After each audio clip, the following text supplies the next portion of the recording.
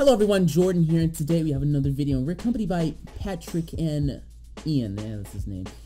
Hello. First time in a video, hello. So today we have an EVA Air Boeing 777-300ER. We haven't painted this livery, and as you notice, it's in the older livery because quite frankly, I'm too lazy to do the newer livery, which is more complicated, but enjoy it and shut up. It's a video, and I haven't done a video in ages.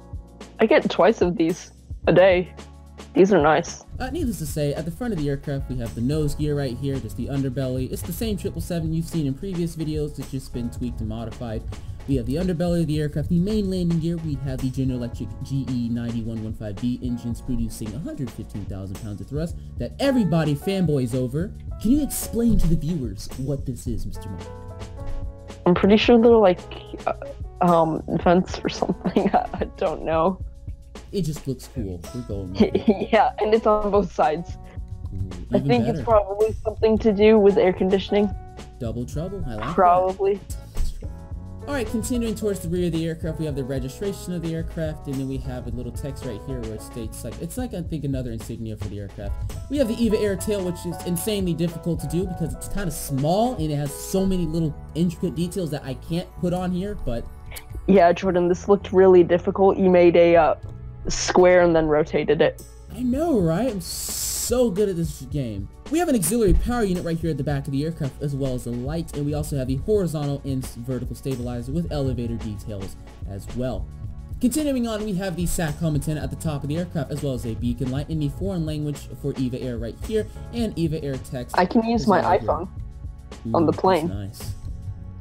We have the overwing exit right here. We have some designs of the wing, as well as the slats and flaps, as well as the raked wingtip here. Oh, this is how the evacuation is supposed to happen. They just don't tell you. Top 10 things flight attendants don't tell you. Okay.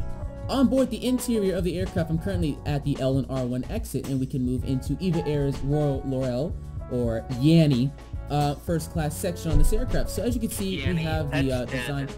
Can you not? We have the first class design. Now, there are 4 different configurations for this aircraft. So we're doing, I think, V3, where we have it right here. So it's just, here's your business class. It's supposed to be at an angle, but, you know, we can't build things at an angle in Minecraft in this scale, so needless to say, we have a galley at the L and R2 exit right here. We have a jump seat and Royal Laurel. The business class kind of extends down a little bit here. We have a bit of a wall frame, and then we have premium economy, which isn't very large, but it just goes to the exit, and then we just have regular economy. Now, the actual headrest is not green, but they have like a green, what do they call it? It's just like they have like a cloth that they put over it, so Oh yeah, that that's green why. cloth, but it makes it look like it's green.